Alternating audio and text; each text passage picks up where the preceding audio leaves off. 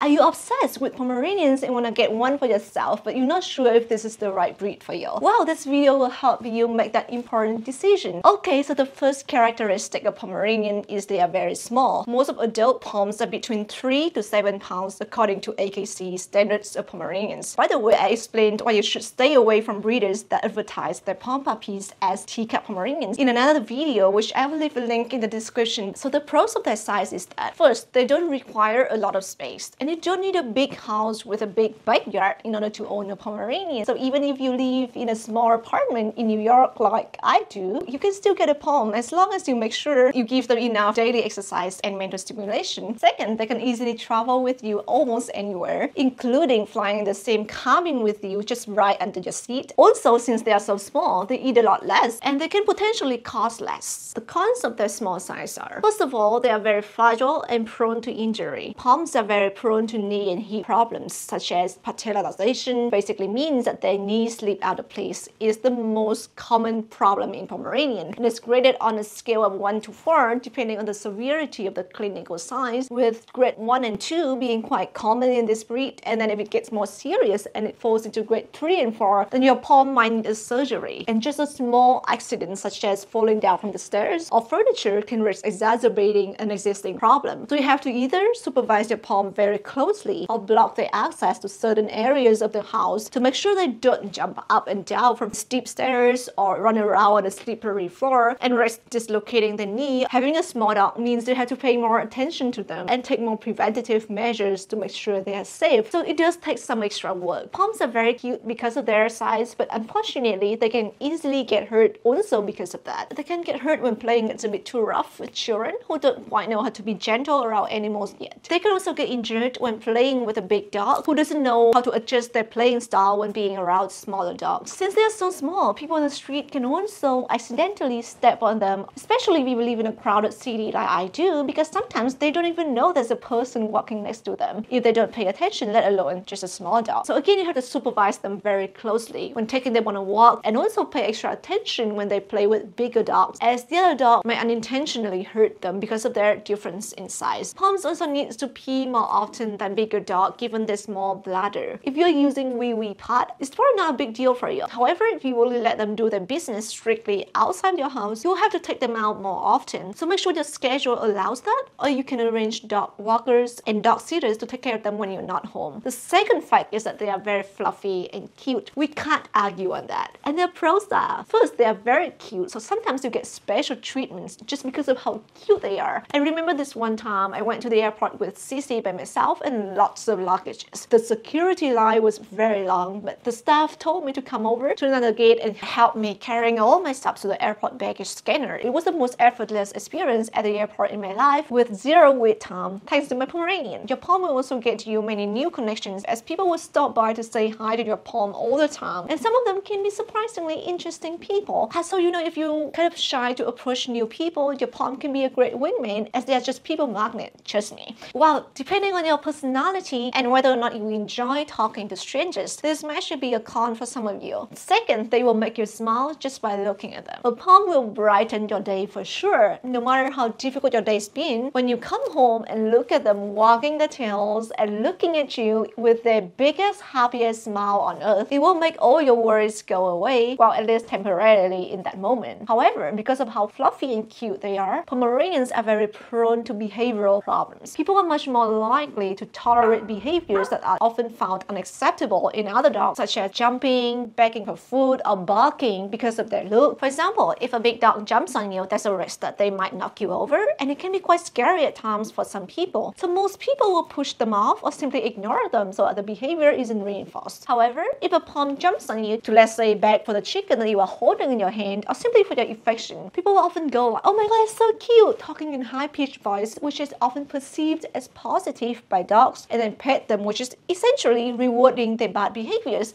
And some will even give them a piece of the food that they are eating because their begging face is just so cute, they can't resist it, not realizing that if you reward their bad behavior, even just for once, that behavior will persist. And that's why Poms are very prone to barking and jumping and begging for food, because people are more likely to either let it go or even encourage it when a Pom barks and jumps than when a bigger dog does the same thing. Poms often have a bad rap up for their spoiled behaviors. But most people don't realize that how a Pom turns out depends a lot on the human. So if the owner is experienced, loving, but disciplined at the same time, and do not let their bad behavior slip away, they have the potential to be one of the most well-behaved dogs in the world, given how smart they are. The second concept of their fluffy look is that they shed. So many people told me that they love Pomeranians so much that they would totally get one if they don't shed. One of the most common questions that I receive is, do they shed a lot? And I feel like a lot of the times people ask me this question to try to get a no from me because they want a Pom so bad, but other sources just keep saying that Poms shed a lot and they are not ready to deal with that. And I'm sorry, because what I want to say is probably not the answer you want to hear, but the truth is Pomeranians do shed. And if you have a Pomeranian, you have to accept the fact that their fur will be everywhere in your house. It will stick to all your clothes, and that you need to always have a good lint roller handy, and also vacuum your house pretty frequently because of that. So the third con kind of goes hand in hand with the previous con. Since Poms have a double coat and tend to shed excessively around twice a year and moderately for the remainder of the year, you need to brush their coat more frequently compared to other dogs to remove dead hair and reduce shedding. Generally speaking, you should try your best to brush their fur every day during heavy shedding seasons and once every few days for the rest of the year. Brushing is essential to keeping their coat healthy and fluffy, prevent their hair from getting matted, remove dead hair, and avoid skin allergies. I have a video showing you how to groom your Pomeranian at home, including how to brush your Pomeranian, that you can check it out by clicking on the link in the description below. So yeah, depending on your work schedule, how busy you are, and whether or not you have someone else in your family that is willing to help taking care of your Pomeranian, this can get pretty tedious and overwhelming at times for some of you, and it's one of the main things that you have to look at when considering a Poms. So